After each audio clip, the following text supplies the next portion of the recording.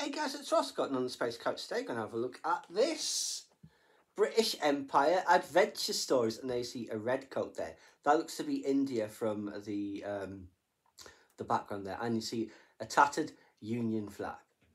Saw this in a charity shop for £4.99. Didn't pick it up. Thought, if it's still there next time I go, then I was meant to have it. It was still there, so I was meant to have it. So I picked up the next time I went, and there's 3 different stories. You see them there. So, The Man Who Would Be King by Rudyard Kipling. Rudyard Kipling's enthralling adventure follows 2 former soldiers who set out from British India to establish themselves as kings in the war-torn mountain state of, Kafiristan. But after many desperate hurdles, these plans begin to come unstuck. Excuse me, sorry. King Solomon's Mines. Sir Henry Rider Haggard's story features 3 adventures on the trail of the fabulous treasures of King Solomon's Mines, trekking across deserts, climbing mountains, hacking their way through jungles, and fighting for their lives in a tribal war along the way. And then with Clive in India, and that's the one that I'm reading at the moment, so it's very thick. G.A. Henry tells the story of Charles Marryat, who goes to India, Charlie Marryat, who goes to India as a writer with the East India Company. Oh dear.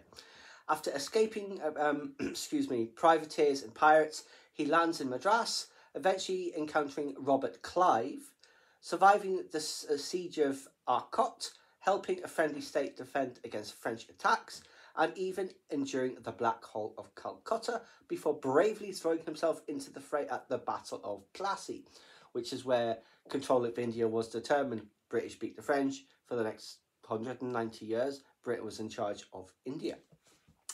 So yes, like I said, I'm reading Clive in India. It's very much of its times, shall we say, in the use of its language and how it describes the native inhabitants of the various lands that Britain had conquered to that point. How they were tamed by their bullets and all that sort of thing. And obsequious behaviour by the locals who see the stronger figure and ally themselves with that and then pledge themselves on dying to them, you know. All the usual sort of empire tropes that you would expect.